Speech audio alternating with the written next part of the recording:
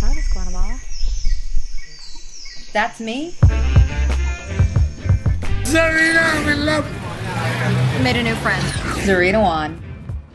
I'm a filmmaker, a tree hugger, and a total road dog, roaming the globe for both business and pleasure. In my travels, I've met some amazing folks taking incredible measures to preserve the culture, ecosystem, and help boost the economy of the place they call home, a practice that is widely known as sustainable tourism. As a planet and a people lover, this touched my heart. One's running away.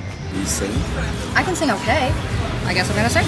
From the main strip to off the beaten path, I'm on a mission to find hotels and companies that are exemplary of great sustainable effort. 95% clean. Clearing customs with Zorinah Juan.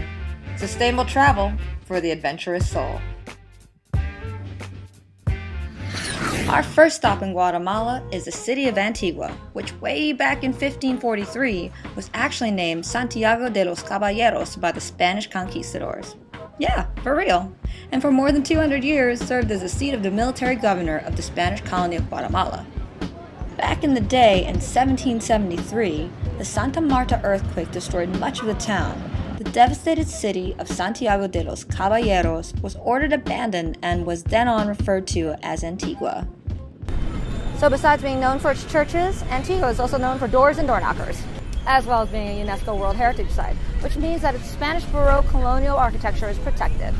Today, Antigua is repopulated with cute shops and small eateries.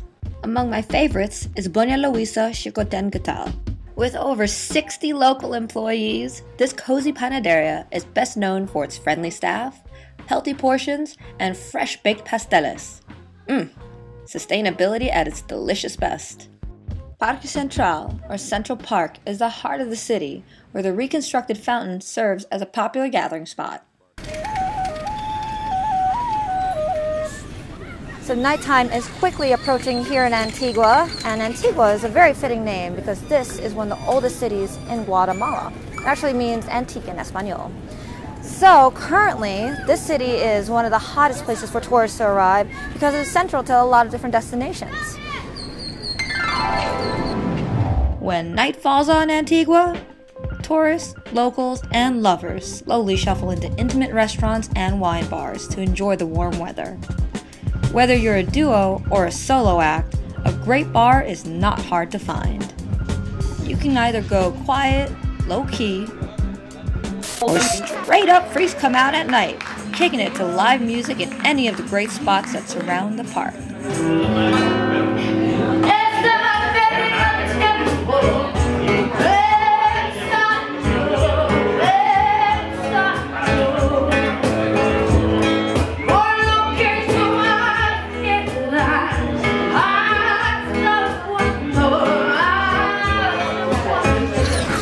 Next on Clearing Customs Guatemala, nothing like an early morning hike. On the moon? No, up an active volcano, silly. Of course. Oh, and I found more things to eat.